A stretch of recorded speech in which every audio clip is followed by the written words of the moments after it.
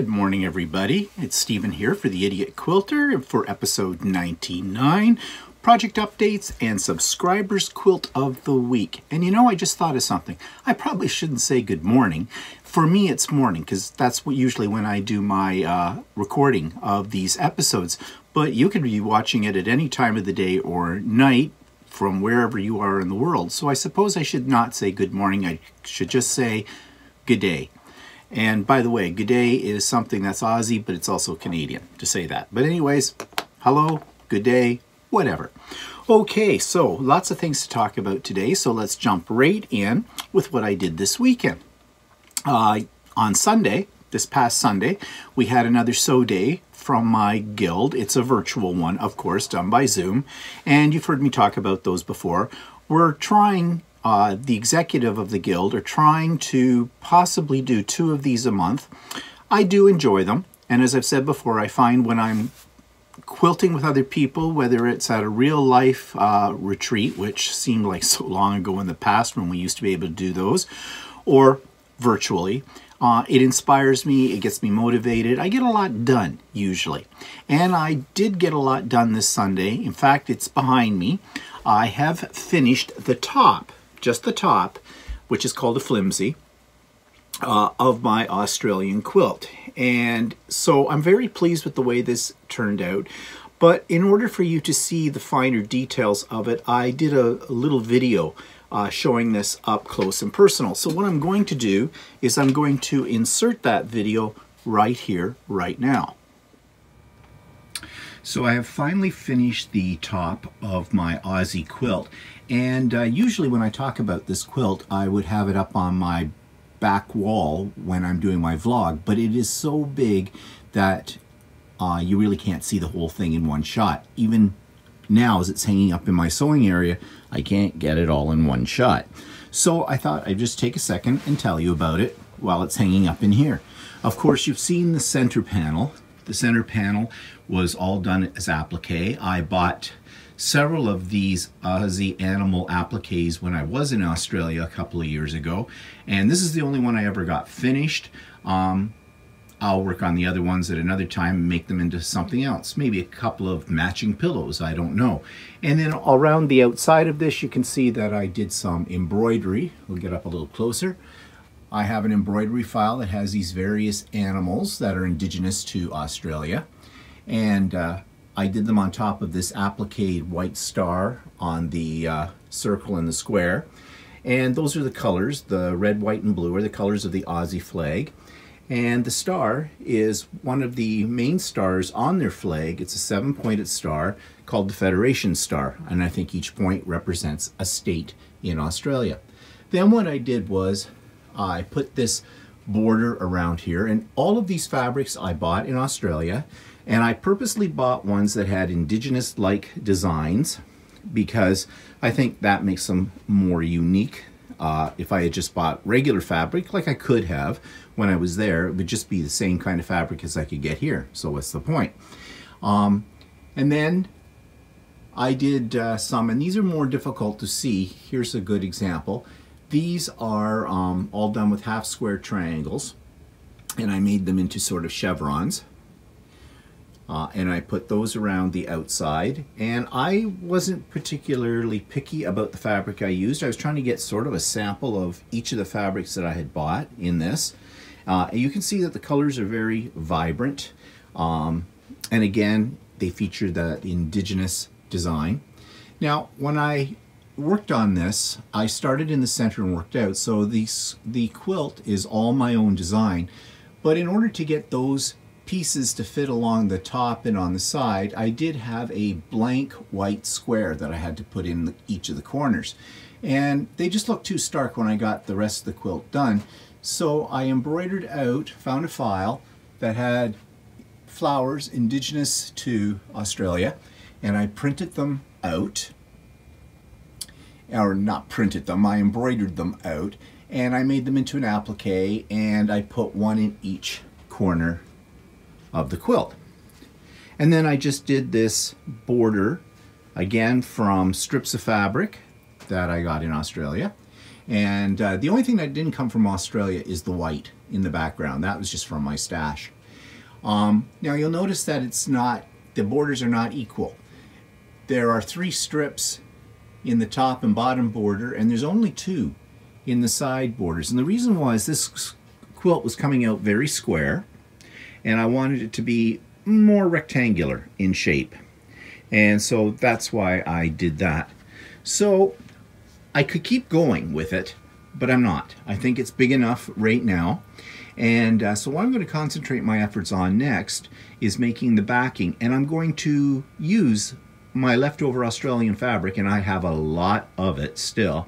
And I'm going to piece a backing for this. Now I'm not sure what the design is going to be, but my idea is that when I figure out that design, this quilt could be reversible, meaning like you could use either side of it, although of course the applique is all on this side. So I'm very happy with the way it turned out, and for me it is a memory of my trips to Australia.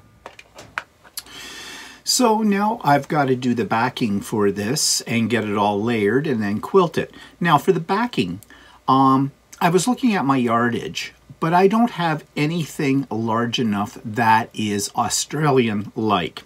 And I still have a lot of the Australian fabric that I bought when I was in Australia 2 years ago, and I'd like to use it on this quilt. A lot of those pieces are fat quarters that I bought just to be able to get them into my suitcase and get them home. Note to self, if I ever go back to Australia, I'm going to take or going to buy when I'm over there another suitcase and fill it with fabric. But anyways, I'm going to do a pieced backing using those fabrics. Now, I don't know what design I'm going to do, because in a sense I'm making a whole nother quilt in it, is what I'm thinking. So this project is becoming quite involved. The idea here is that in a sense it could be reversible, although on the front we have a lot of embroidery and applique. I won't have any embroidery or applique on the back, just simply because it's going to make it even more difficult than it is right now to actually quilt it. And that's going to be a whole nother ball game how I'm going to do that. I have some ideas, but I think I'm going to have to actually draw them out on paper, which is something I don't usually do. Probably should, but I don't usually do it, but I probably will for this one. So this one's still got many miles to go before I get it done. But as I said, I'm going to piece the backing using what I have left over of my Australian fabrics. Okay, so that's that project. In the meantime, I'm working on another project. It's my Wild and Loud quilt. That's the one that was made up of all those scraps I got at Christmas time from the Guild, or the bag of garbage as I called it. And I showed you the top of that before in an earlier episode. Now I'm starting to work on the backing for that. And you know, I'm piecing the backing of it too, because I thought, well, it's a good opportunity to use up more scraps. And I have all these scrap pieces, strips actually, that came from a couple of jelly rolls of batiks that I bought way back when I first got started in quilting a few years ago. It's hard to believe, but I think I've been quilting now for almost 3 years. How time flies when you're having fun. So I thought, well, let's use those up because they're in pretty wild colors, and I probably won't use them in another quilt. So let's use them for backing. So I took all the strips and I sewed them together into a long strip with, okay, this gets complicated and shouldn't be. I took 4 strips of fabric from this line. I sewed them together. This is the wrong side actually. Sewed them together and I cut them down to 8-inch squares.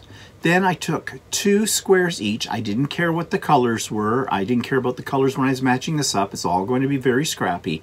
And right now this one has been sewn to create 2 half-square triangles. So those ones I just finished sewing up yesterday, so I haven't got them cut yet.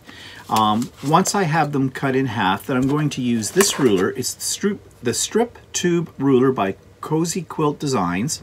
This is the large one, and I know you cannot see that. Let's see here if I can make it a little bit more visible. Yeah, it's a little better.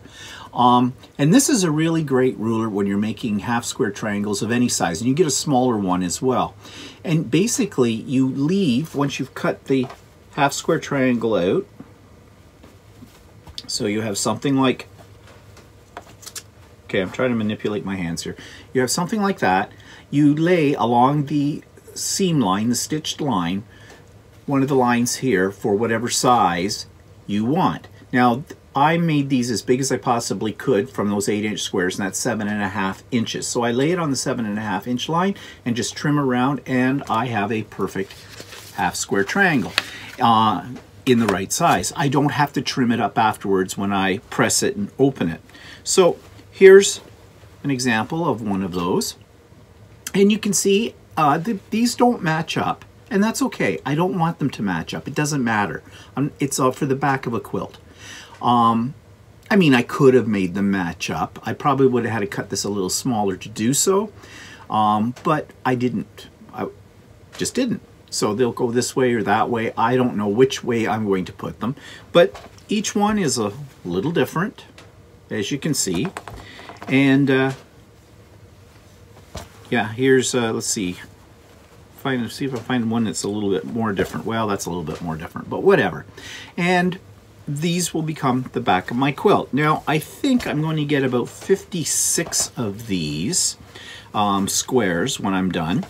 It's probably not quite enough to cover the whole back of the quilt, but I've got some more scraps that I might go, you know, just border them around. I'm just going to piece them together so they're the right length for going around whatever this comes out to be when I sew it. And yeah, it'll all be scrappy. Now, the other thing too is this is another reversible quilt, because I have a feeling that both sides are going to look really cool. And so when I quilt it, I'll keep that in mind. And I don't know what I'm going to do with it when I'm done with it. So probably end up being one of those quilts I really love. That often happens, because this one didn't have really a plan. I was just trying to use up the scraps. And when I do that, then I was thinking of donating it to charity, and I may still do that. We'll see. We'll see what happens. But I'll be sure to show it to you first before I give it away.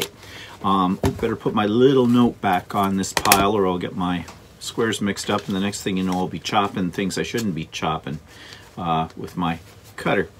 Okay, so those are the two projects, the Aussie Quilt and the Wild and Loud, that I've been working on. I've been working on them for a while.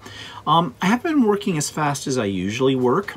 It's funny, I posted a picture of my flimsy on the Quilter's Way, which is the online membership group that I belong to.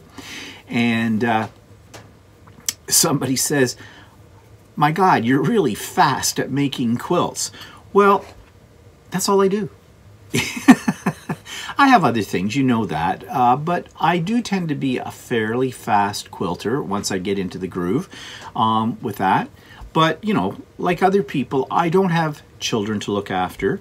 Walter's pretty much able to look after himself, you know, he's potty trained and everything like that, so I don't have to worry about that. We are in lockdown here in Ontario, so there's no place to go. So what do? You quilt. So that's why it may seem like I get through quilts pretty fast. Now, having said that, lately I have slowed down a little bit. I think it's the month, January. January is a sort of a dull and depressing month. The hubbub of Christmas is over. It's a bit of a letdown. It doesn't help that we're all in lockdown as well. So, you know, there are days when I just don't seem to be moving as fast as I should be or would like to be. But I'm sure that'll perk up. Part of it might be, you know, the days are short in terms of daylight right now, although we're past the winter solstice, so we should slowly be getting a little bit more light each day up until, you know, the tail end of June. But however, you know, the lack of light does affect people here in the northern hemisphere.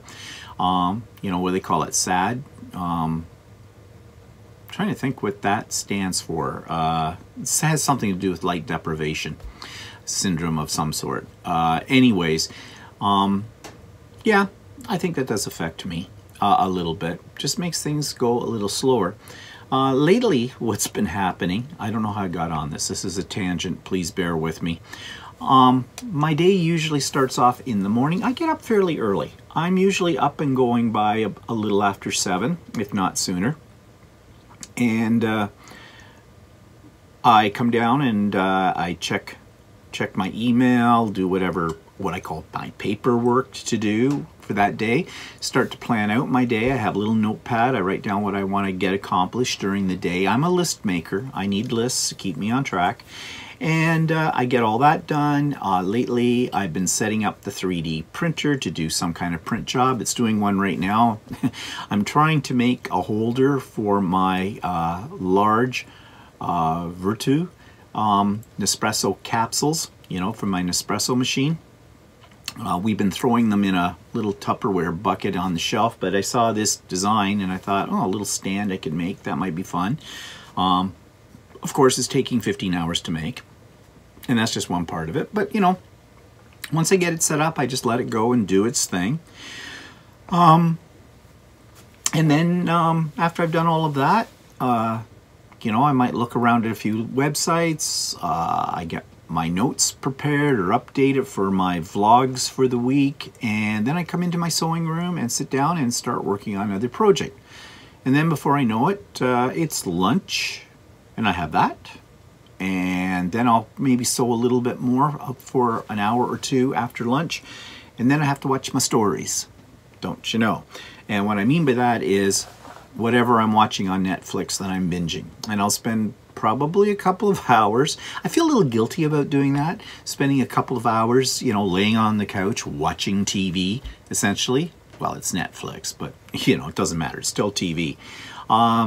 And then by that time, it's time to get up and decide what Walter's going to make for dinner. Or he decides for that. I watch a little YouTube while that's getting going to catch up on all the different ones I subscribe to. And then we have dinner. And then the two of us, if it's not a Monday nights he usually has his sewing class, virtual one, go downstairs and watch some more TV. I feel a little guilty about watching all this TV. I try to justify it by saying that I'm watching some documentaries and so I'm learning things. And, you know, really, you do. I do enjoy a documentary, a good documentary. I never did. When I was younger, I wouldn't have watched a documentary. Put that word in front of me. I don't care what it was about. I wasn't going to watch it because that would be boring. But I find them, maybe it's my age now, but I'm finding a lot of things that are really interesting in documentaries. I just finished watching one that was about a murder case in the States that started in 2001 and carried on right up to present time, called The Staircase. It's a little dry, but it's worth watching if you're interested in that kind of thing. You know, they really show you the whole court system in the States, how this worked, and basically the guy was innocent, but they tried him and found him guilty anyways, and there's a little bit of intrigue in it, but it's real life stuff. And I did watch recently, and you've got to see it. Somebody recommended it to me on one of my other videos called The Octopus Teacher. It's on Netflix. I saw it come up on Netflix and went, oh yeah, underwater thing. Again, something that doesn't really interest me, but somebody recommended it, so I watched it. Yes, it is well worth watching. The cinematography in it is excellent. It's so beautiful. The colors. You know, maybe that's the quilter in me watching that and pulling and going, oh, I wish I get fabric in that color. I wish I get fabric in that color. But it's also very, well, you'll cry at the end of it. You really will. And I'm not ashamed to admit that I did. Okay? I am an emotional person, and I know men aren't supposed to cry, but screw that. I did. It was very touching at the end. And I don't want to give too much away from it, but it is a documentary, but it is worth watching. It's about an octopus. Yeah, I've got a new love for octopuses. Always thought of them as kind of creepy little things, but after this, well, you'll know what I mean if you watch it to the end, because you'll really want to run out and get yourself an octopus as a pet. I don't think you will, but you know what I mean. Anyways, that was a long tangent, wasn't it? I went off on that. So what was I going to talk about? Good question. Look at my notes. Okay, so anyways, those are the things I've been working on. So I asked last week if people, if they wanted to, they could send me pictures of their projects, quilting, knitting, sewing, whatever you're working on. And if you sent me pictures of it with a little brief write-up describing what it was, whether it's what fabric you used, the pattern, stuff like that, why you're making it, or what you intend to do with it, just send those to me and I would feature them. Well, I've got some. And what I've decided to do is to do one a week. Right now I've got 3. I need more because I'm going to run out soon. And I'll do just one a week, and I'm going to do them in the order they're sent to me. So when the email comes in with the pictures, I print it all out, I organize it for myself, and I label it. And I label it as to the date that I'm going to show it. So my very first one that came in was by Fidel Leon. She is in, I'm just checking this, she was originally in Pennsylvania. She's moved to Mexico now, and she sent me a picture of a very beautiful quilt. And so what I have done, and this is what I'm going to do with all of them that come into me, I've created a little video that I'm going to cut to right now that talks about Fidel's quilt and shows you what it looks like. So that's what we're going to look at right now. This week I'm featuring the work of Fidel Leon, and Fidel Leon submitted a couple of pictures of a very beautiful bed quilt she had created, and I'm going to read to you what she wrote to me in her description. My name is Fidel Leon and I'm a subscriber to your YouTube channel. I'm submitting my quilt. I lived many years in Pennsylvania. I moved a year ago to Mexico. I started to quilt in PA about 2 years ago. I made this quilt for a relative. I don't know the name of the pattern. It's a Lone Star with log cabins. It was a challenge and my first try to do a complicated pattern. I enjoyed making it. It took me about 3 weeks to finish.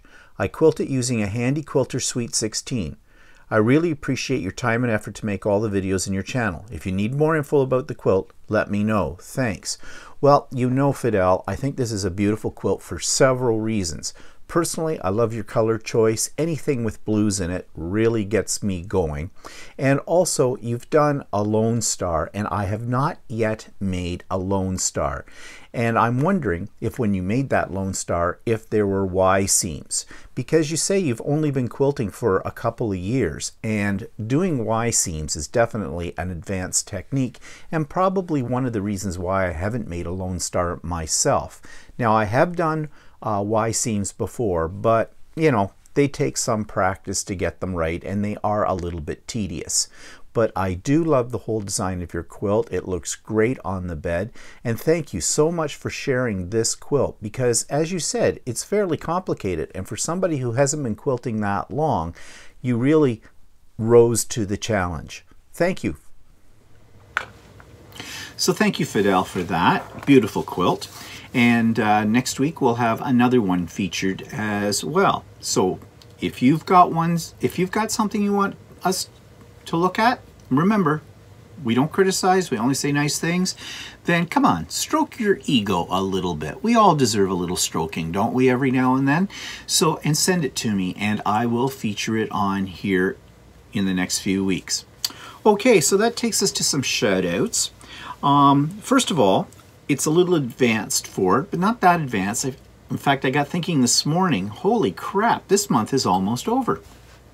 Here it is, January the 26th, and you know, next week we're into February.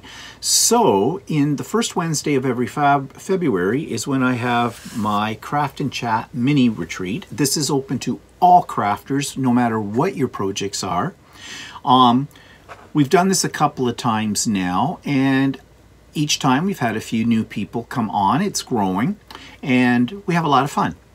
So I have put, it's a Zoom meeting, so I have put the information for the Zoom meeting in the show notes. So I'll be talking about this again next week as well, because I usually do an Idiot Quilter before the Craft and Chat mini retreat happens. So I'll be reminding you of it then as well, and also putting the link in the show notes next week as well, so you'll get it twice.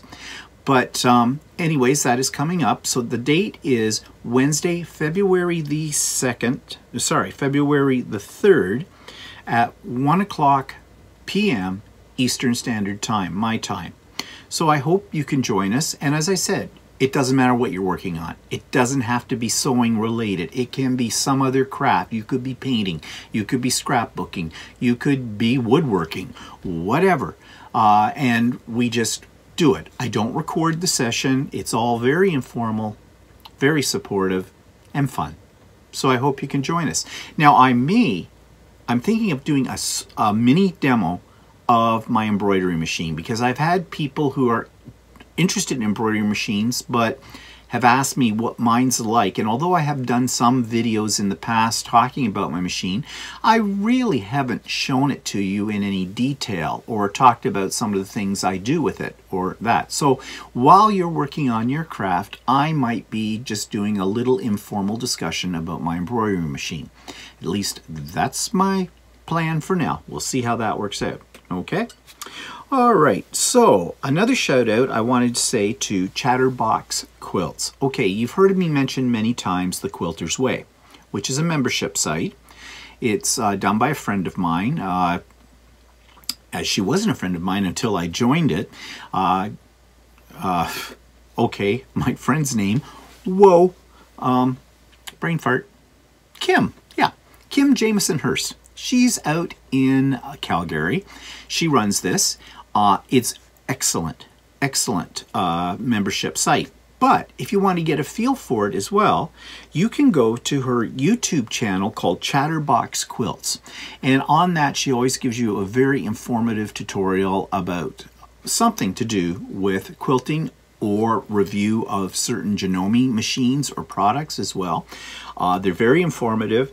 Kim's very professional when she does those, a lot more professional than me. She's got better equipment, okay? But it's great. And, you know, if you go there and you like what you see and you think this might be something you would like to join, then check out the Quilter's Way. There'll probably be a link for it in her show notes for Chatterbox Quilts, but you can just do a search for it as well, the Quilter's Way. And check out. I think she has a free 1-week trial or something like that. It is not expensive, and I'm telling you, the return on your investment for joining that is tremendous. So check it out.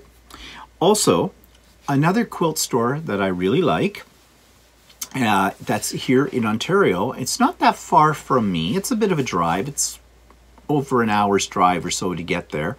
But they have an online store. It's called thequiltstore.ca. I've probably have mentioned it in episodes before, but I like it so much I need to mention it again. Their shipping, their service is excellent. Things come to you pretty fast, at least if you live here in Ontario. It's usually sent by Canpar, which is a courier, as opposed to Canadian Post, but I'm not sure how they would send it to other parts of Canada and to the United States. Prices are reasonable, shipping prices are reasonable, and an excellent selection of fabric and notions, and, well, it's a full-service store. So you might want to check that out, and you can. I've put their link in the show notes below, but it's really easy. The Quilt Store, all one word, .ca, and you'll find it. Tell them I sent you. Not that that's going to do anything for you, but you know, I did, and I'm a regular customer. Okay, and speaking of that, I haven't bought any new fabric this week, but just before I did this video, I went on to Peachtree Quilts. That's the one, you know, that I had the coupon for everybody use, Stephen Bland 10, to get 10% off your order. They're the place that's located in Regina, Saskatchewan, Canada. And you know how much I love them as well. Well, I showed you the fabrics I bought from them that I received last week, and you know, I really loved them. I loved them so much that I got thinking, you know, I look over at my vision board and I've got my patterns that I want to do this year up there, and some of them I have put a label on them describing the fabric lines that I'm going to use with those patterns. Well, I think I'm going to revisit them, because a couple of those fabrics that I bought, that I showed you last week from Peachtree Quilts, I went online today and I bought more of them in the line. The Fairy Frost was one of them, and the other one was Floral Rhapsody and Garden something. Can't remember what that one was called. Garden something. Anyways, I bought more of those fabrics. A lot more of those fabrics. And I'm thinking that I may change out the fabrics I thought I was originally going to use with some of these patterns because I like these ones so much. So I just put that order in today, and I also sent Patrick, the owner, a message. I wanted to know if there was an expiration on the coupon code he gave me. I know there's been some of you that have gone and done some ordering or checked it out, which is great, and Patrick really appreciates your business. Do remember, I am not sponsored here by anybody. I'm not getting any kickbacks, okay? I tell you exactly, if it's something I like, I mean it. I don't make it up for any reason. And I did write to him, and I haven't heard back yet because, of course, I wrote that at about 8 o'clock this morning, my time. His time out there is, I think, an hour behind us. So, anyways, I'm sure the coupon code is still good. Well, I know it worked for me because I used it this morning. Not trying to take advantage of the generosity of this company at all, but, you know, it's there. And 10% is 10%. So, anyways, I've got those on order, and we'll see how long they will take to get. As I said before, he sends them by Canada Post. And Canada Post is hit and miss, whether things come fast or come slow. And it's okay. I'm not in any rush. I'm not going to get these quilts get to these quilts for a while, so that's okay. But the fabric is gorgeous, and I can't say enough about Peachtree Quilts. Okay, so, and I'll post the coupon for them and the link in the show notes for this video again. Okay, so that takes us to our notions corner, and one of the things I just want to show you quickly. It is a notion, but I made it. A simple little thing, but I needed another little bobbin holder to put next to my secondary sewing machine, and so I made this. And I made it on my 3D printer. And I like it. It works. It's simple, but it works really well. It holds 10 bobbins. I showed it to Walter. He wanted one, so I made him one too. And I might make a couple more of these as well. And I'm thinking of sort of gluing them together. There are other bobbin cases I can print as well that are bigger, hold more, but I just thought this was kind of a convenient one because basically when I go to do embroidery, I use this thread. It's just a white thread. It's the one that I get from 144 of them for 25 bucks from Monfil. Another shout out, monfil.ca. Love them, okay? And I've done reviews about them before on the episodes. You know, there's still thread left on these. So, but I know they're going to run out really quick when I'm embroidering something. And, you know, in the middle of an embroidery job, you don't want to have to be changing your bobbins a lot. So I don't get rid of these. I just put them in this little holder, put it next to my secondary machine, and these are the bobbins I use when I'm piecing on the secondary machine. So, you know, it works for me. But what I want to focus on today is your rotary cutter blades. And you know something? Rotary cutter blades are the most important part of your rotary cutter. Yeah, I know that. You take that for granted, right? You have a rotary cutter, you got to have a blade. But here's what a lot of people don't do, and I was one of them as well. Rotary cutter blades, when you buy them, are expensive. If you buy an original Olfa blade, one blade can cost you 20 bucks, okay? Depending on where you buy it. I have found, I've gone on Amazon and I've bought third-party rotary cutter blades that, you know, I get 5 60-millimeter blades for $11.99 or something like that, or $15.99. And I was a little skeptical when I bought them the first time, but they work fine. And they last, well, I don't know if they last quite as long as an Olfa, but they last quite a while. And I have the tendency to cut with a dull blade, and you should not do that. There's several reasons why you shouldn't do that. One, it doesn't cut your fabric. You know it's dull when, you know, you cut through your fabric and you've got little parts that are still attached, and they're a bitch really to cut, because doesn't matter how careful you are, trying to get those cut again will put a little jag, maybe just a small one, into your strip or either side of your fabric. So, you know, you don't want to do that. Second of all, a dull blade means that you just unconsciously will start to put more pressure on your rotary cutter when you're doing that. And that's when you can have a slip, and, you know, the next thing you have is a lovely shade of red all over your fabric because it's you spurting blood. Okay? Sorry, I should have put in a little warning. There may be some adult content here. So you want to have a sharp blade. Now, there's lots of rules for this. A lot of people say every time you start a new project, put in a new blade. I don't do that.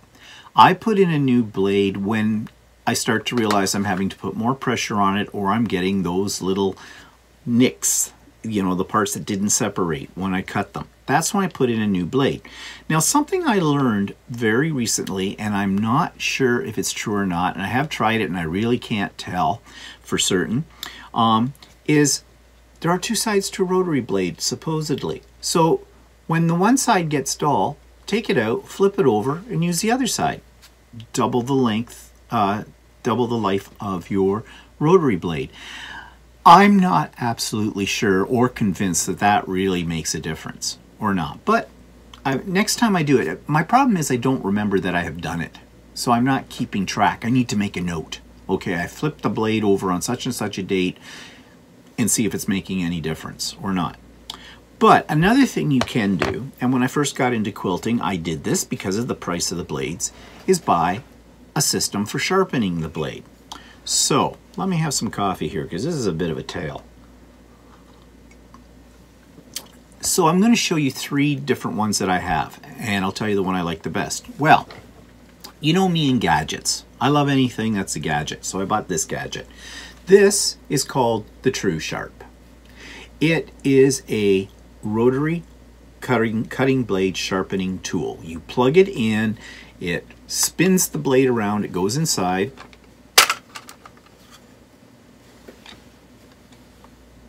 And inside you see there's a little block right here, and there's another block up here. And these are basically sharpening stones, the kind of thing that you would buy if you're doing knives. Okay, they comes with a little bottle of oil. You put a little drop of oil on each one of these little blocks, and then let me grab one here. This is a used rotary blade. Try not to cut myself. And basically you stick it in here. Sits right in there. You close the lid. And then, this isn't plugged in right now, but you press this button on here, and you're supposed to let it spin itself for 15, 20 seconds, whatever, 30 seconds. And then take it out, flip the blade over, and do it again. And you have a nice sharp blade.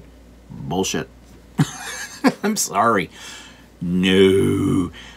This does not work. Now, I tried everything, okay? I've had 2 of them. Okay, the first one I got, I ordered it through Amazon, and the box was all kind of chewed up when I got it.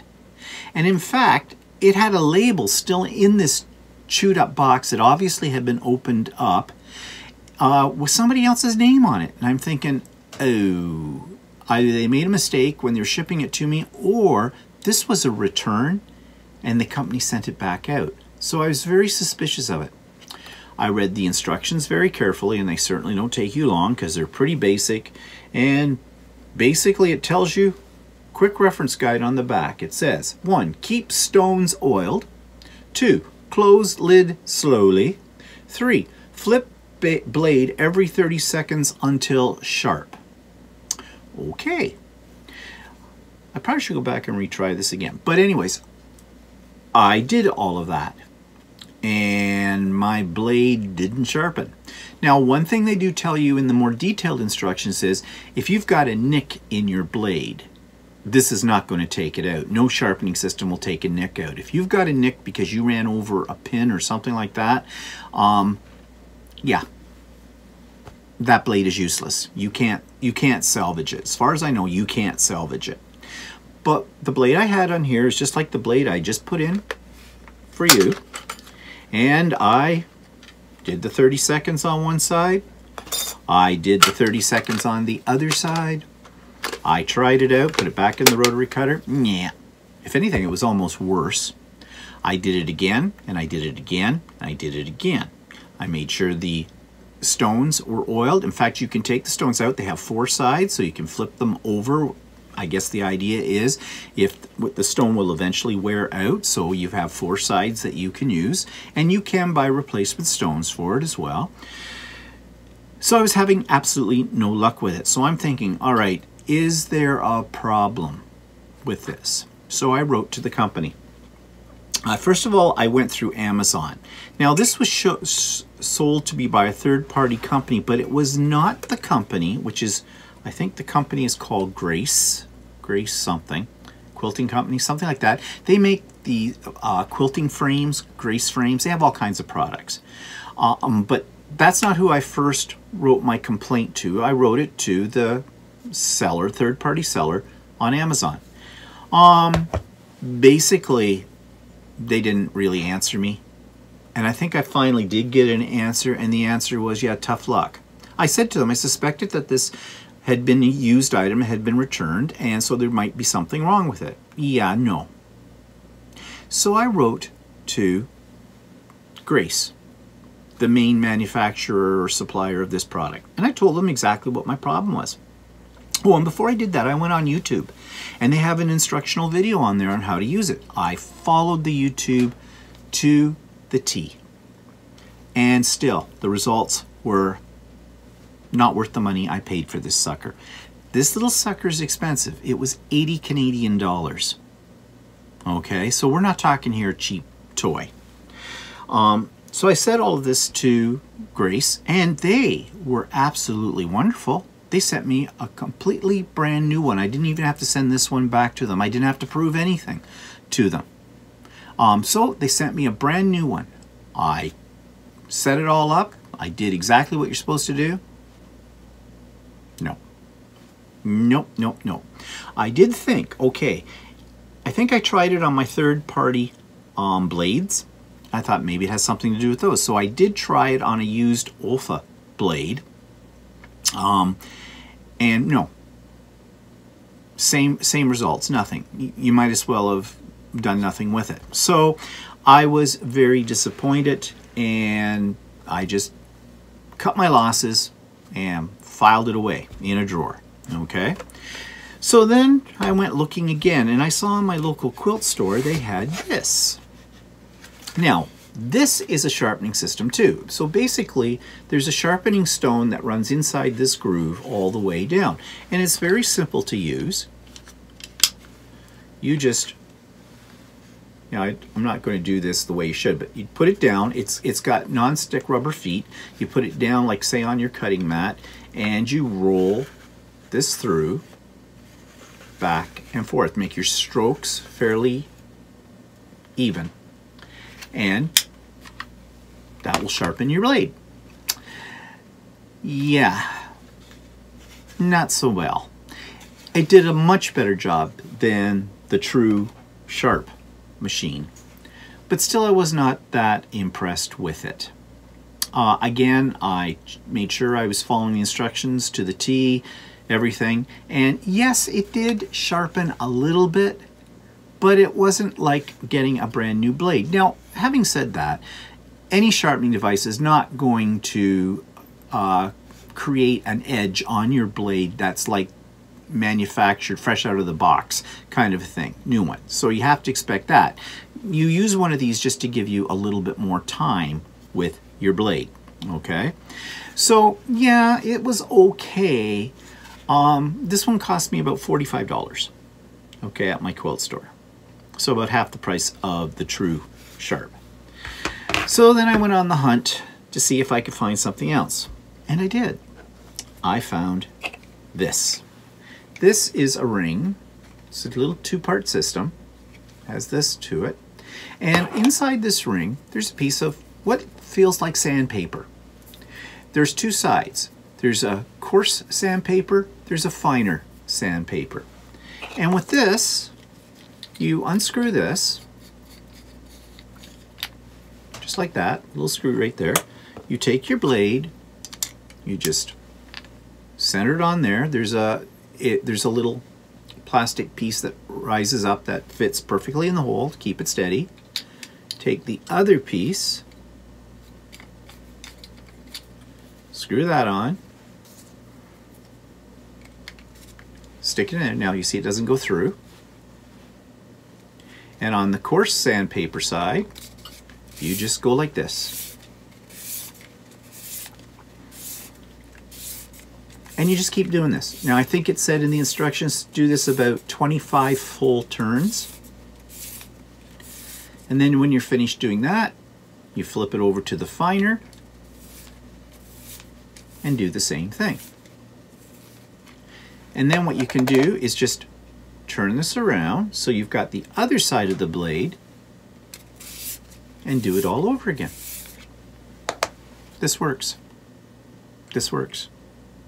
So this is the tool that I use when I want to sharpen my blades.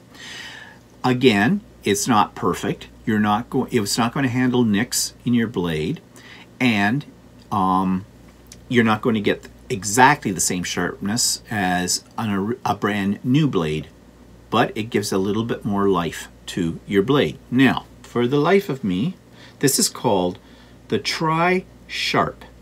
I got it on Amazon. I got it quite a while ago, so I don't know if they're still available or not. I think it might have been 30 bucks. It might have been less, and I'm talking in Canadian dollars. But out of the three that I just showed you, this is my #1 sharpener. This is the one that I use. So, yeah. So before you start investing in ones that are more expensive than that, and there are others on the market as well. I haven't tried them all, but those were the three. This is the one I recommend.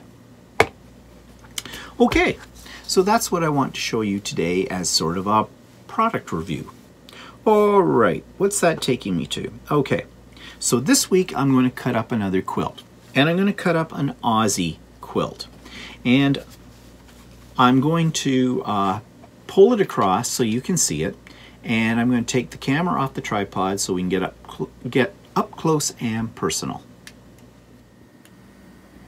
Okay, I think this was either the third or fourth quilt that I made, and this is another Australian quilt. Yes, I lied to you. The quilt I've been working on is not my first Australian quilt, but this one is very unique, and this is why I wanted to show it to you. I had just started quilting at the time that I went to, I think this might have been my second trip to Australia. And this time when I went to Australia, I had just got into quilting, and I decided I was going to pick up fabric. But I didn't know much about fabric, and at the time we were not, we didn't have a car, we weren't driving all around Australia and that kind of thing. So I thought I would go to wherever I went to a site or something like that, I would pick up a souvenir tea towel or two. So this whole quilt is made up of tea towels. Now, these are linen tea towels, so of course the fabric is heavier than quilting cotton, but the reason I wanted to do it out of tea towels was because I would get all the things like that map in the center and a sample of some Aboriginal art and that kind of thing. That, at the time, I didn't know if I could get those in fabric or not. So, this whole quilt is made up of tea towels. So let's take a little closer look at it. So my centerpiece is not appliqued. Yes, it is appliqued, sorry. I cut that map of Australia out of one of the tea towels, and I hadn't done applique before. So basically, I don't think, no, I didn't even use something like Steam-A-Seam on that. I just laid it down and stitched a simple straight stitch all the way around to hold it. Now it doesn't fray though, and the reason it doesn't fray is because these are linen tea towels. So that's one advantage of working with linen tea towels, they don't fray much. So that's how I did that. Of course, this design is my own, and it was the early days of quilting. So I thought, well, okay, now I've got that in the center, what will I do? So I put a white border all the way around it, as you can see. That was tea towel as well. I cut off a piece of these stripes or these strips from a tea towel and built out from there. Now, you'll notice at the top, I actually have 2 flying geese, and I did the same on the bottom. At that time, I did not really know what flying geese were. I can't remember. I think I probably looked this up in a book how to do it, and so I did, but my measurements were way off. Thus the reason you see this little blue strip on the edge of each one of these so that it would fit in. Okay, math still is not my strong feature in designing quilts, but I am better at it. Okay, they don't look too bad there though, but I mean, an experienced quilter would look at that and go, yeah, you had a problem there, didn't you? Because that's really not how a quilt is designed. Why would they pick that up? Because look, see this little border piece here? It doesn't match up. If I was to redo this, this part would be, well, it would come where it should come, you know, lined up properly. So then I carried on with the next border, and yeah, it's okay. It's a little wonky in spots. Now it looks a little more wonky because this is not hanging up here perfectly straight on my little wire system. And this is a heavy, heavy quilt, believe me. You wouldn't think tea towels would weigh that much, but it does. This is very heavy. So I worked on with it, and you can see basically I'm piecing things to fit together. Like, look at this. Yeah. Because I'm trying to make this row fit mathematically. And I did it as half square triangles, and actually is in an hourglass format. But you see, I had to add that piece up there and to make it fit, and I ended up, at least I was able to kind of match it down on this side too. So there looks like there's some symmetry, but really in terms of design, not a good design. Also take a look. Yeah, I'm still having problem with the 1/4 inch seam allowance on here, and I'm cutting off the points on things, and I'm not getting them even. Yeah. It's a good thing the fabric's really busy, because at first glance you don't really notice that. But, you know, as I said, anybody with a little experience in quilting, if they really studied this, are going to find all those kind of things. So I worked my way out, and, well, it doesn't look too bad. I've got my binding on it. Oh, my stitching is so nice and straight, isn't it? Look at that. Wonky, wonky, wonky. Oops, I missed it right there. But I picked it back up over there. What was I doing? Oh my God. Let's take a look at the corners. Okay, I didn't do too bad with a binding corner there, or like a mitered corner, except why do I have the thread on the top of this? And you can see it. You know why? Because I was machine binding it, and I still do this sometimes, I forget. You should start putting the binding on the back side and then bring it over to the front side, so you can avoid that kind of thing that I'm showing you right there. And of course my color choice doesn't help. Get it in here. My color choice doesn't help because it kind of stands out against the lighter fabric. Now let's take a look at the quilting. Well, of course I did walking foot straight line. Well, I tried to get the lines straight. Look at this. Wow. What did I do there? And oh, this one, here's a nice wonky little line for you. Yeah, really straight, eh? Not. So let's take a look at the back. Oh, look at this. This is disgusting. Look at the binding. Oh, and the stitching. That is god awful. God awful. Look at that. Look at right off the edge. What was I doing there? How did I do on the corner? Oh yeah, this is a lovely corner. Not. Oh my. Okay, let's take a look at the back.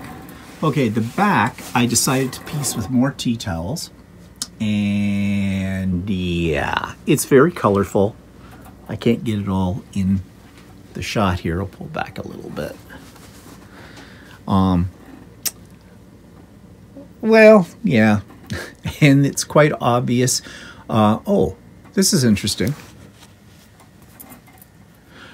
Oh, I was purposely making the lines go wonky on the border. Yeah, what a mess. Wavy lines. Well, they're not that wavy. So anyways, that was really my first Australian quilt. And as I said, it's very, very heavy, full of mistakes. But you know, I learned a lot of things from this. One, my first attempt at applique. Okay, I didn't do too bad on that. Machine. There's nothing by hand done on here. This was all done by machine. I was in the early stages of figuring out how to do binding, as can be seen, and I have figured that out since.